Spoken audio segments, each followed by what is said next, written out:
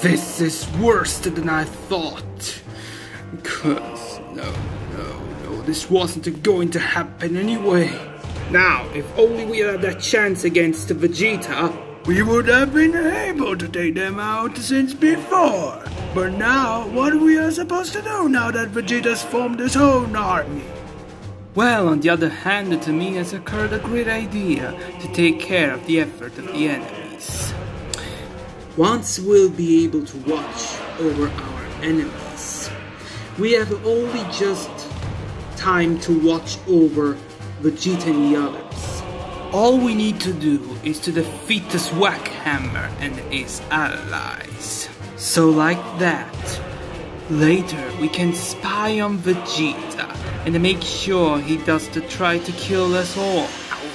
Now what are we gonna do? And when we'll be ending with them, we will make sure that we will travel there.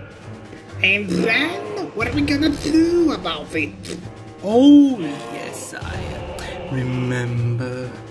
We just needed the technology to travel in dimensions.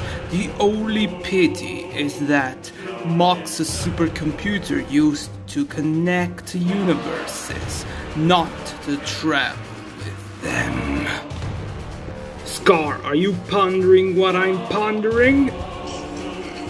Precisely. I think we could use our technologies left. Fantastic. Do you see? You've already saved us an entire evening.